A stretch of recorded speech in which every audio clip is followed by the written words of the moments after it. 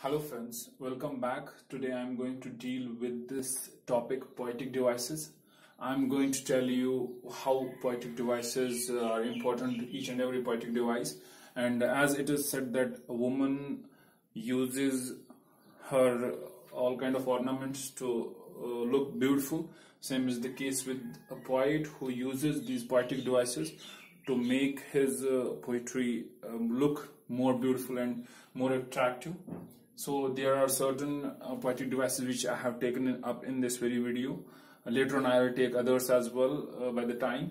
So these one are important. So all the classes like 6, 7, 8, 9, 10th, 11th, 12th, they should know these things, and the people who are grown up, they should know these things as well.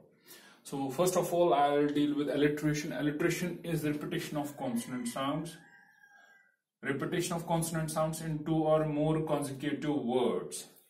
When you have repetition of consonant sounds, when consonant sounds are repeated, it's not consonant alphabets and vowels. It is IPS symbols. They have 24 consonants. So whenever those 24 consonants are being repeated, you can say it is alliteration. Like she sells seashells on the seashore. Sh sound, and sh sound is being repeated. That's why it is alliteration over here. Look, s sound, s sound, s sound. Any one sound can, if anyone here two sounds are repeated, it can be only one sound. She sells seashells on the seashore. Sh is repeated. C sells, C and C, s is repeated. So we have alliteration over here. Then there is assonance. Assonance means repetition of vowel sounds. When you have vowel sounds being repeated in kind of continuous manner, then you will say that it is assonance. Like feel free, E is being repeated, so it is vowel sound. You will have 20 vowels in International Phonetic Alphabets, so E sound is being repeated over here. That's why we say it is assonance. Then we have simile. When two uneven things which are not even, which are not like each other in any of the part, then we compare these two things with the help of comparative words like or as. These are known as comparative words. We have direct comparison over here. Comparison between two uneven things, two unlike things we can say, which are not like each other. So we say that is simile. Like she sings like a nightingale. She and nightingale, these are not like things, but we have direct comparison of singing. So that's why it is known as simile. When we compare two uneven things with the word with the help of comparative word, then we have simile over here. Metaphor, it is the indirect comparison between two uneven things. It's a little bit different than simile. We have indirect comparison. There is no direct comparison between the two things. So in this indirect comparison, you will see that this indirect comparison will not have any comparative word. She and nightingale, there is no comparative word. So she and nightingale is being compared. She is a nightingale. We indirectly, it's an indirect comparison. Why we say she is a nightingale? We can't say what kind of aspect has made her a nightingale. So it is indirect comparison. Then we have personification, where inanimate objects are presented as with humanic qualities.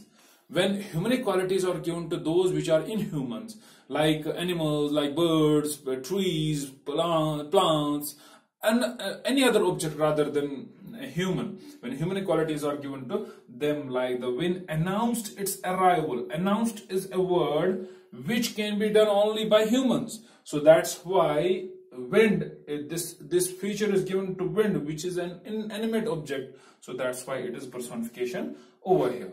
Then we have imagery. Imagery means creation of any sensory effect like visuals, olfactory, or we can say any of the auditory, any of the effects, like creating, like we can say that the crying skies, like it creates an image in front of us. Whenever there is any kind of sentence which creates image in front of you, that is imagery. So this is another poetic device. Now coming to the seventh one, onomatopoeia.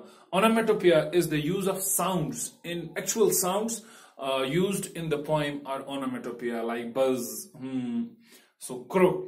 These, whenever we use these sounds in the poetry, it is onomatopoeia. Then we have oxymoron. Oxymoron is, it is when we use contradictory terms and they appear in conjunctions. When contradictory terms are used, so contradictory terms like dark and light, these are contradictory terms. When they are used, we have oxymoron over there. Then we have repetition. When any single word is repeated in a line or repeated in a kind of a poem, then we say there is repetition. Like we say, far, far from here lives a hermit. So far and far, this one word is repeated twice, so that's why it's repetition over here. Then we have hyperbole. Hyperbole means when you present things in an exaggerated manner, when you exaggerate things, when you present in a hi-fi manner. Like I'll say, I'm so strong that I can kill 100 animals in one go, in 10 seconds.